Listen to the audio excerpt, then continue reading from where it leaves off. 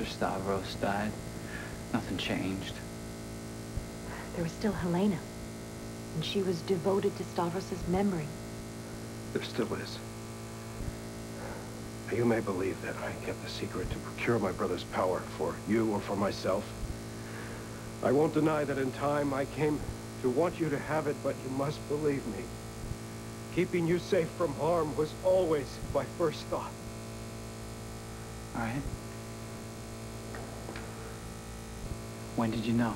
Hmm? For certain, I mean. Come on, I know you. You would have wanted proof one way or the other. A blood-type match, a paternity test. I was given the results the day my brother died. The day you made me keep in remembrance of him. Yes. You despised him. He was my brother. He had everything. Even your only child. I loved you because you were Nikolas, not because you were mine. What would you have done if I was never born? I have no idea. Oh, I think you do.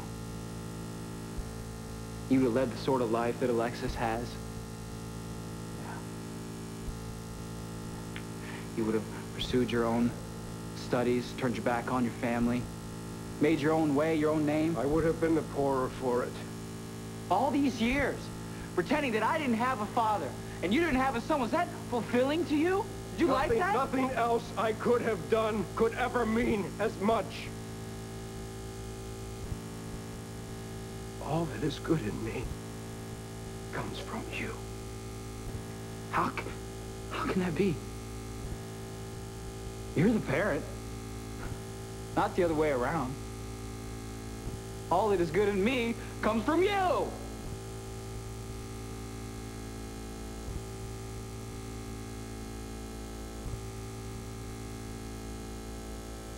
Forgive. Forgive you for what? Huh? From a life?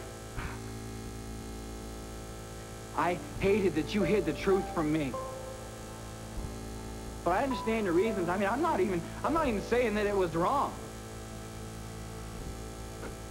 I just wish that I would have known.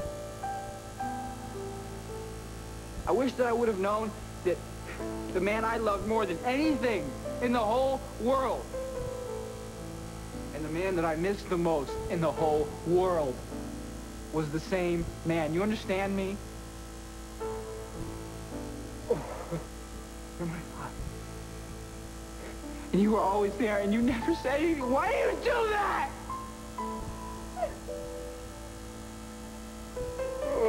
Why do you do that?